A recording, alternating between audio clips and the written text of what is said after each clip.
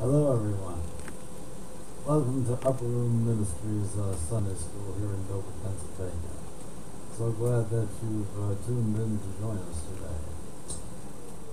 We are continuing our expository study on the book of Proverbs. We completed chapter 8 last time, so now we shall begin with chapter 9. Alright.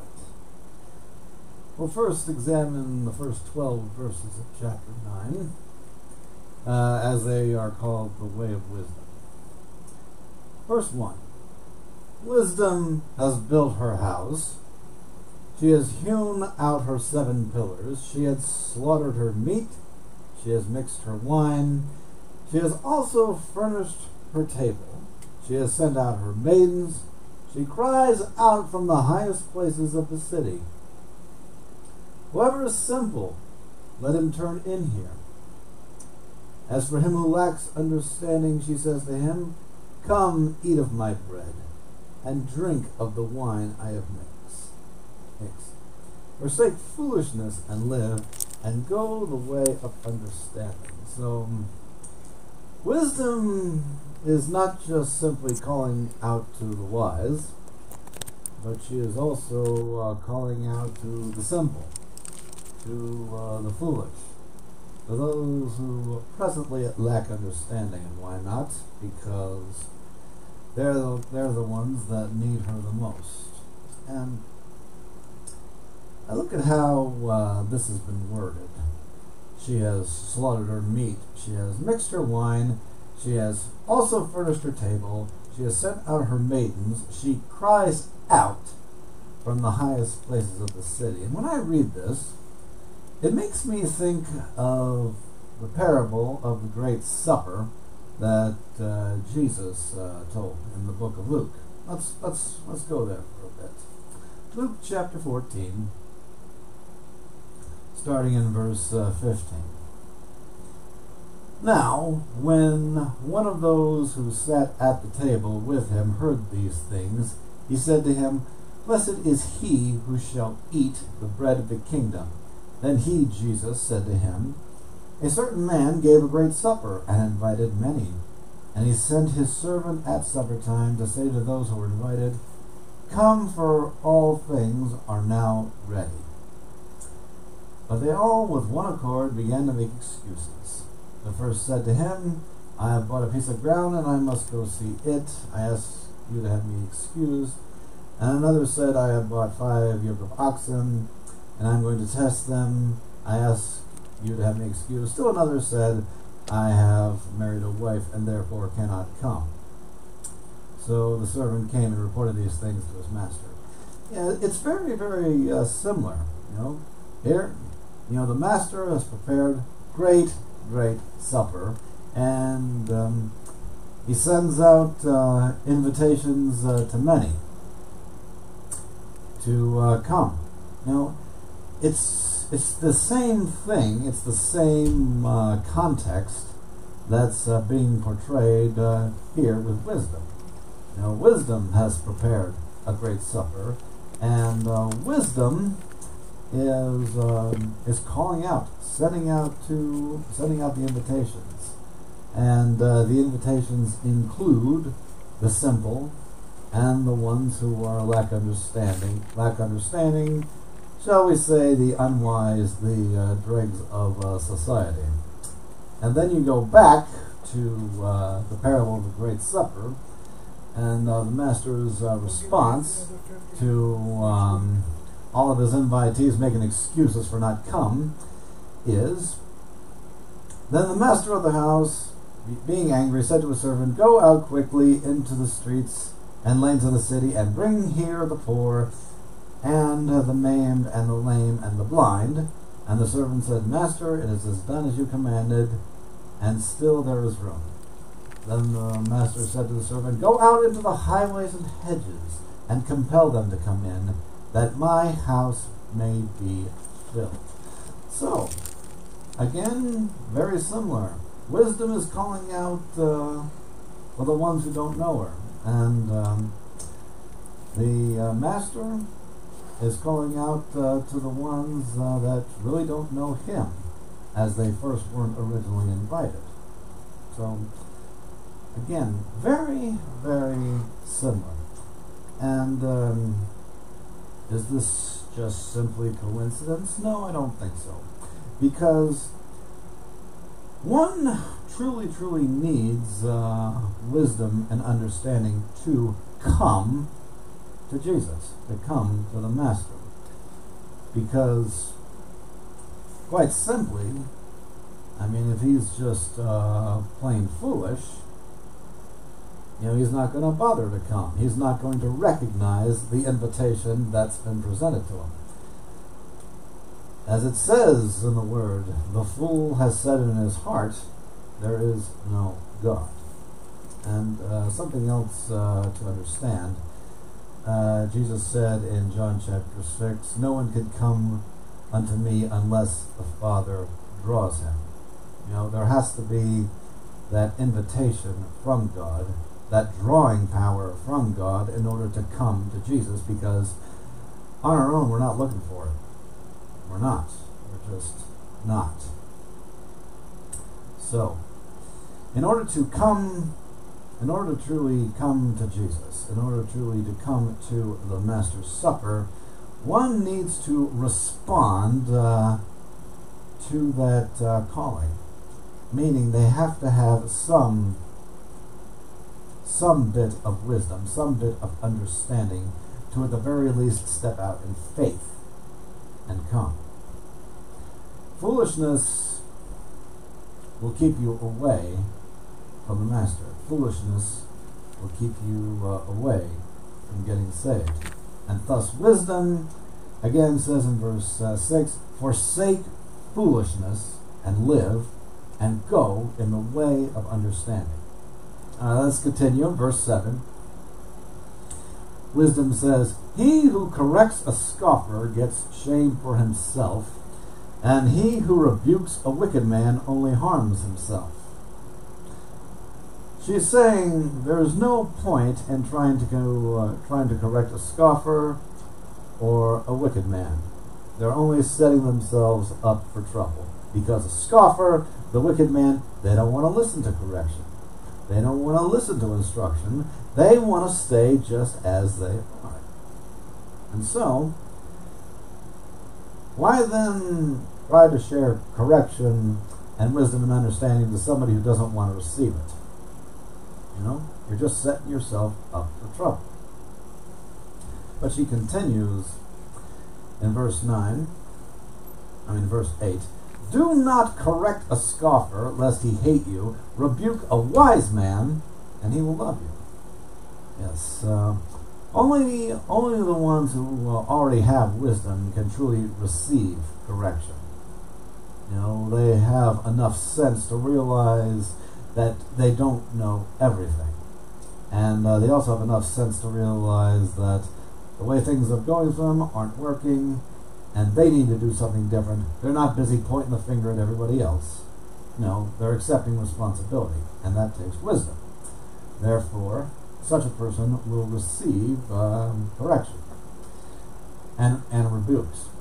Okay, verse 9. Give instruction to a wise man, and he will be still wiser. Teach a just man, and he will increase in learning. So again, the Bible is making it clear, what's required to receive wisdom and instruction. And despite your best intentions, some people are just so blinded by foolishness, they're not going to listen to you, and you just shouldn't waste your time with them. No. Spend your time with folks that will actually listen to correction, to rebukes, and instruction. Verse 10. The fear of the Lord is the beginning of wisdom, and the knowledge of the Holy One is understanding. Yeah, to understand this world, this universe, really begins with knowing God, and having a biblical worldview of the universe. It's from having that worldview that you truly gain understanding. You truly gain truth about why everything is here. If you choose to have this atheistic worldview, you'll be deceived. You'll believe lies about everything. All right, verse 11. For by me your days will be multiplied, and years of life will be added to you. If you are wise for yourself. And if you scoff, you will bear it alone. All right, that's the way of wisdom. Okay, then we come to the remaining verses 13 through 18. This talks about the way of folly. And it's basically a parody of the first 6 verses of chapter 9. Starting in verse 13. A foolish woman is clamorous. She is simple and knows nothing, for she sits at the door of her house on a seat by the highest places of the city. No, she's not sitting in the highest places. She is sitting next to the highest places. Another way of saying she's not in the highest places. Verse 15, to call to those who pass by, who go straight on their way, whoever is simple, let him turn in here. And as for him who lacks understanding, she says to him, stolen water is sweet, and bread eaten in secret is pleasant. So just as wisdom is calling out to those who are simple and lack understanding, so is folly. Folly is also calling out to them. Except folly is telling them lies. Verse 17, those lies are, stolen water is sweet, and bread eaten in secret is pleasant. That's what folly says. But the consequences are told in verse 18.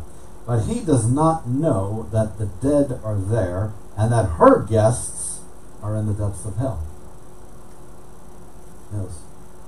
Again, the fool has said in his heart, there is no God.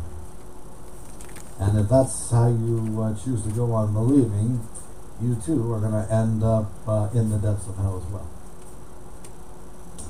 Alright, now we come to chapter 10. And here we begin the wise sayings of Solomon, his Proverbs. Now, as we discussed in the first part of this study, Solomon wrote many more Proverbs than are actually in here. Why those Proverbs aren't included in Scripture, I don't know. Nevertheless, the ones that are in here because God wanted them in here. And so we must pay attention to these Proverbs and really believe the wisdom and the good advice they contain.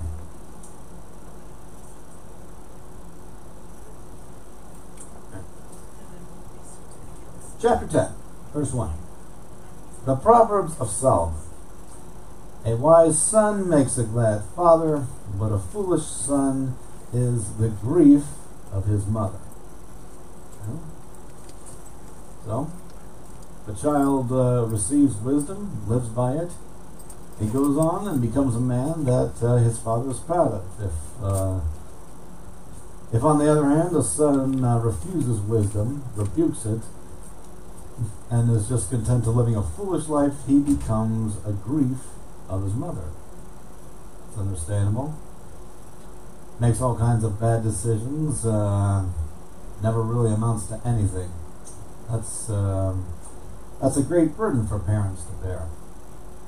Children who keep messing up because they didn't adhere to the wisdom that was shared to them by their parents. Verse 2. Treasures of wickedness profit nothing, but righteousness delivers from death. Treasures of wickedness profit nothing. That's the word that really stands out to me here is the word prophet, because it makes me think of For what would it profit a man to gain the whole world and yet lose his own soul? Pursuit of the world's treasures at the expense of your own soul, there is no profit. And thus lines up with what this says: treasures of the wickedness profit nothing. Okay, but righteousness delivers from death. The Lord will not allow the righteous soul to famish, but he casts away the desire of the wicked. Now that's something to cling to. The Lord will not allow the righteous soul to famish. So even when things are bad for the righteous soul, even when the circumstances are not positive, the Lord will find some way to keep your soul from famishing. As it says in Psalms 23, he restoreth my soul. Now, he's not going to restore a soul that is not in need of restoring. It has to be close to famishing in order for it to need to be restored. So that implies that the righteous, it's not always going to be good. There are going to be tough times where you endure loss, endure sadness and grief, and all kinds of terrible things. But the Lord promises he will not let your soul famish. He will restore it. Okay.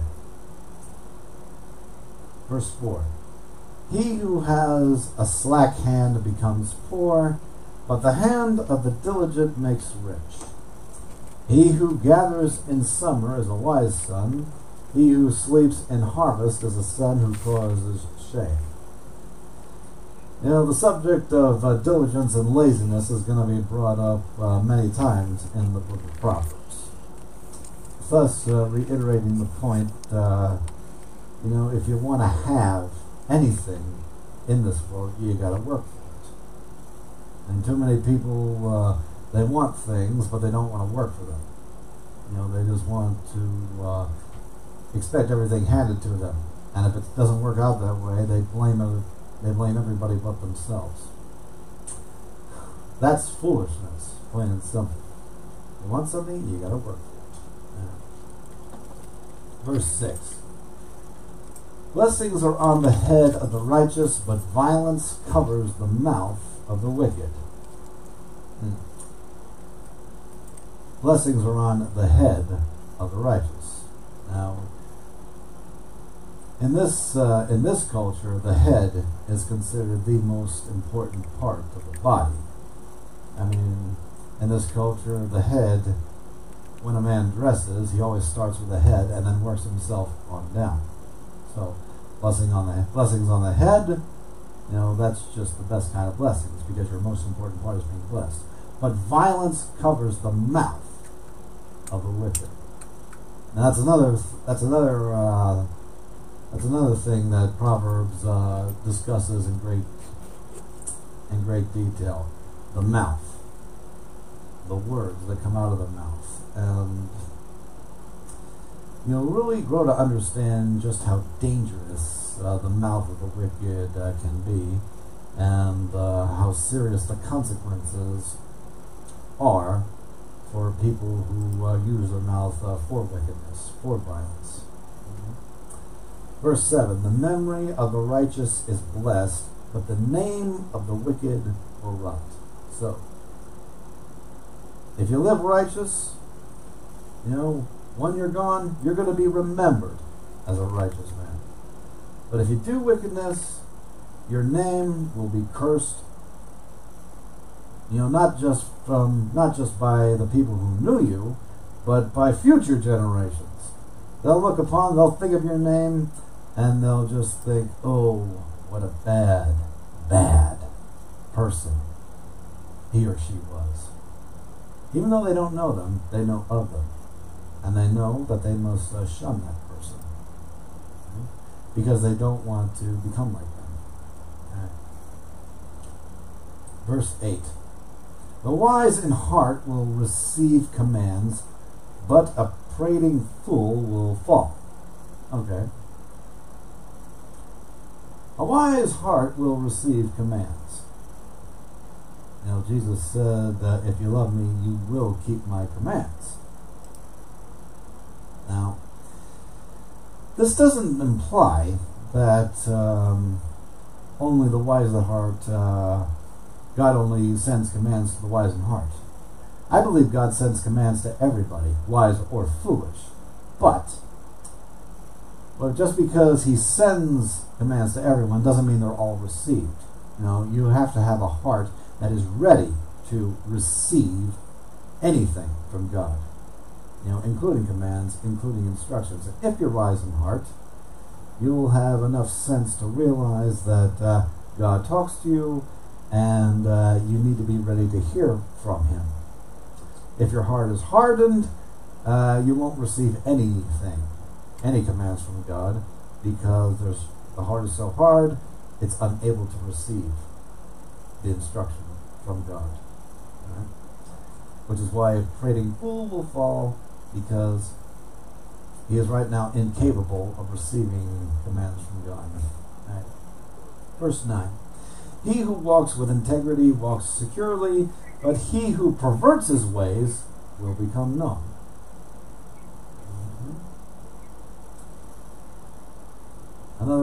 Which is another way of saying you live perversion. Eventually, your perversion will find you out, and you will be exposed for it.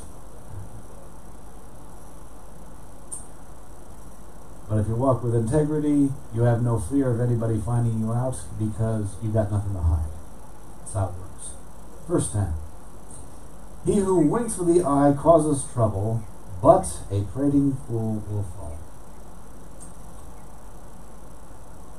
The mouth of the righteous is a well of life, but violence covers the mouth of the wicked. Again, points are being reiterated here. 12. Hatred stirs up strife, but love covers all sins. Love covers all sins. Jesus died and shed his blood so that our sins could be covered, our sins could be cleansed. And why did he do it? You know, because he loves us. And you know, when it comes to forgiveness, when it comes to forgiving others, the motivation of forgiveness is love, a desire to forgive of someone of their wrongdoing. Now, I realize that forgiving someone does not mean a relationship can be reconciled. Sometimes that's just not possible. But still, it requires love for that person simply because they're a human being to set them free of their wrongdoing. And it also takes love for yourself, to set yourself free from that anger and from that bitterness. And it also requires a love for God too, because you have the understanding that it's something God wants you to do. Jesus said, if you love me, you'll keep my commands, and one of Jesus' commands is to forgive your brother. If your brother repents, tell him to his face that you forgive him. If your brother sins and he doesn't repent, well, you don't need to tell your brother to his face that you forgive him, but still, you need to tell God that you forgive him. You still need to be willing to forgive him. You don't have to say it to him, but for God's sake, you need to. Okay? 13. Wisdom is found on the lips of him who has understanding, but a rod is for the back of him who is devoid of understanding. Wise people store up knowledge, but the mouth of the foolish is near destruction. The rich man's wealth is his strong city. The destruction of the poor is their poverty. Poverty is a curse. And God does not want anybody living in poverty. Some people think that being a Christian means you can't be rich, you can't be well off. Well, He doesn't want us to be rich if riches become an idol, of course. But at the same time, He doesn't want us in a place where our needs are not being met. He doesn't want us in poverty either. Because poverty too can become an idol because you're so focused on your lack, that you don't give any mind to God.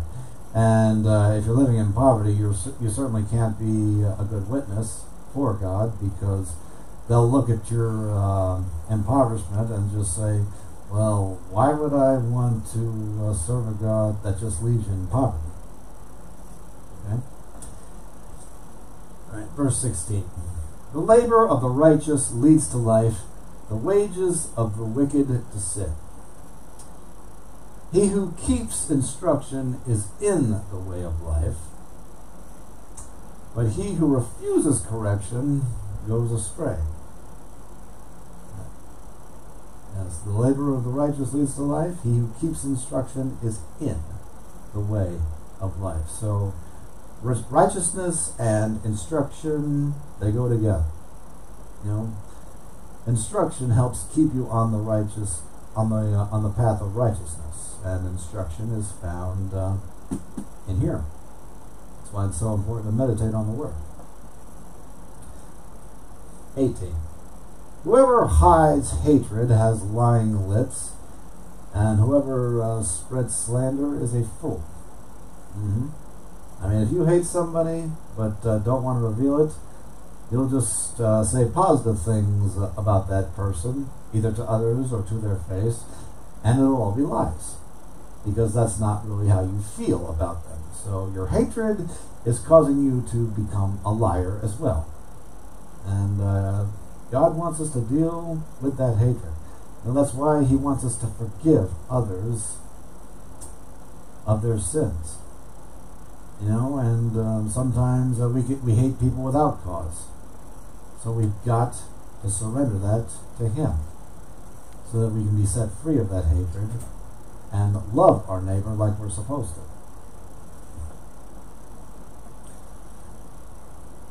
Okay, verse 19.